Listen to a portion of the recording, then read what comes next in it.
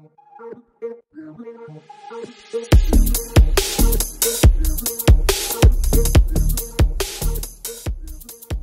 Daniel, you're a co-founder for Realities, who is a company working about virtual reality projects, and you're working since 5 years as a researcher studying human navigation behavior.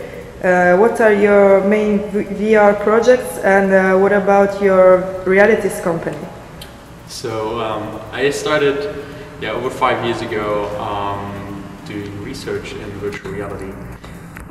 We better say using virtual reality, doing basic psychological research. It was in a time where VR was not that big. It was more like kind of a thing in a lab that you would do because it gives you opportunities to manipulate the surrounding during an experiment in a way that is not possible in reality.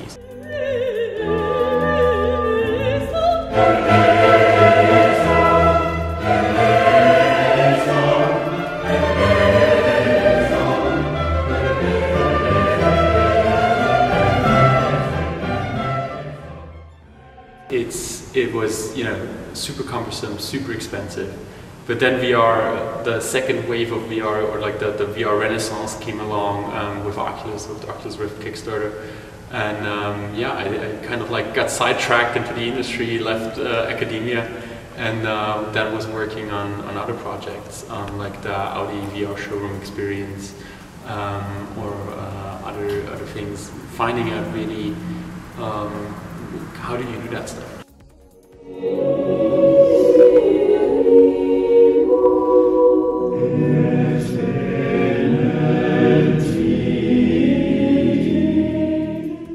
Have you seen a development in virtual reality, and to what extent? The development that we've seen over the last years in VR has been just tremendous and crazy.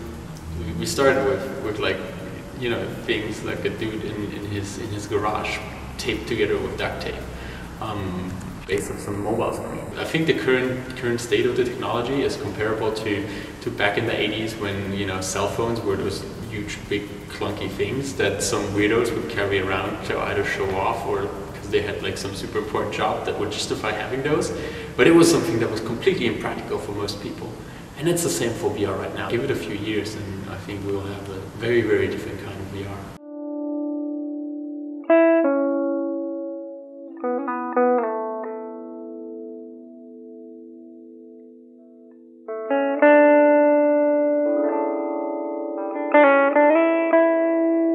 We go to real-world places and we scan them completely photorealistically and bring them into VR, so that you, as a user, can go to those places and explore them, even if you could not go there otherwise. One of our last projects that we published was the Cologne Cathedral, which sounds like a place you could go and experience, especially here in Germany.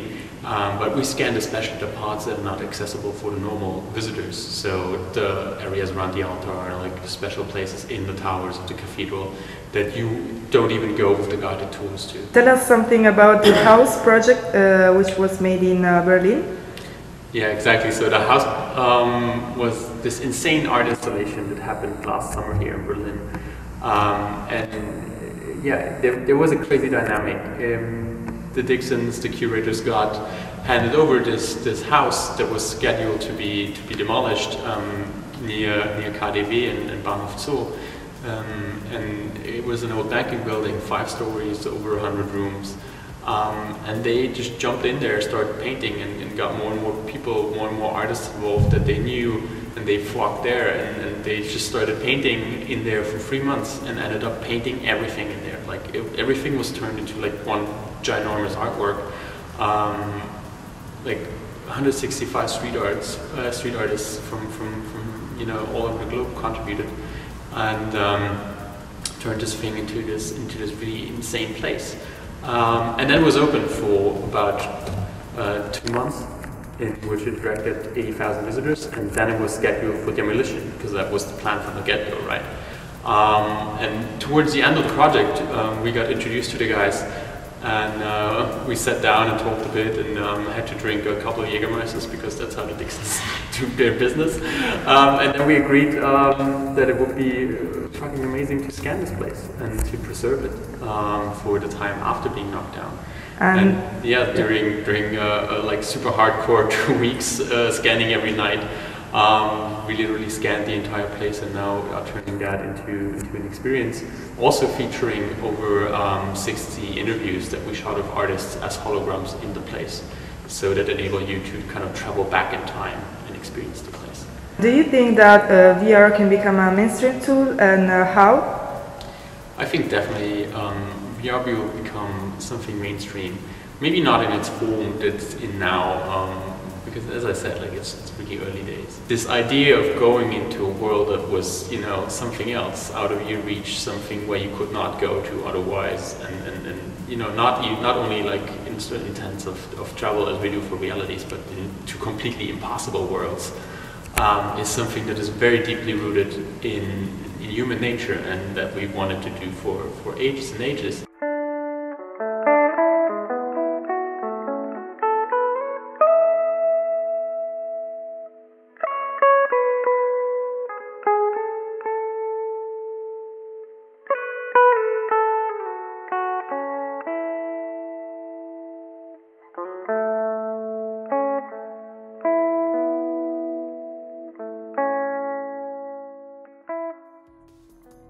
This idea of VR is older than the first, you know, actual technical implementations. And seeing that, this urge surfacing over time again and again and again, and the possibility that VR has to fulfill this need and to provide those experiences makes me very certain that it will become something mainstream over like in the long run. I think the whole idea of sectors will be broken up in some way or another. Will become a lot more integrated, but I mean, yeah, there's obvious things like entertainment is first. That's where we see VR now, gaming and other forms of entertainment. Things like, yeah, obviously travel or so on will have that impact, or VR will have that impact early on. But then, yeah, productivity, telecommunication there. VR will not, you know, do that alone, but in like a mixture with augmented reality and mixed reality, where we'll just see us a lot more fluently interacting with any kind of digital content. So the basic question is like, which sector does not benefit from having a more natural interaction with digital content? And that's, I think, very few left that would not benefit from that. It's just a matter of time, like who will, you know, embrace it earlier on or later on.